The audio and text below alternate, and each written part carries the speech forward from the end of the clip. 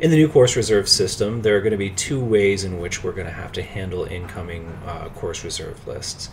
Either a faculty member will send us a Word document, which is similar to what they do now, or maybe they'll drop off a physical item at the desk for us to put on reserve, and then we'll have to create the list. And so now what we'll be doing is creating the list in Leganto. Or the other way that might happen is that the faculty member can create the list now in Leganto and send that list to us to process.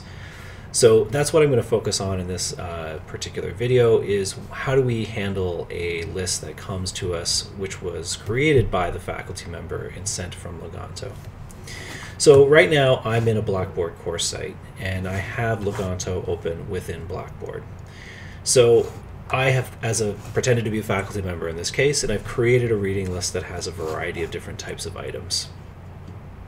So I have some books, I have some digitization requests on here, I have a ZPR item, I've got a file that's sitting on a website. So a variety of different cases that we typically encounter so that we understand that. So this is what their list looks like when they construct it, and this is actually going to be a similar process to when we construct a list for them. And again, we'll learn about that in another session. So what the faculty member is going to do is they can either click the Send List button, and that will send this list to the library for processing.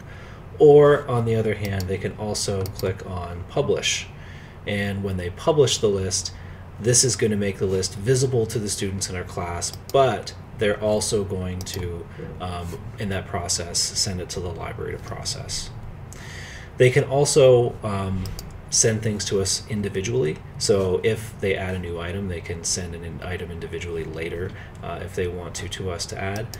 But let's, for right now, just focus on the items that are on this list. Okay. So what's going to happen is I will send this list to the library to process, and you can see that I get a nice notification that tells me that, yep, I've done what I'm supposed to do. So now the faculty member is waiting on us to do something on our end before this list becomes complete.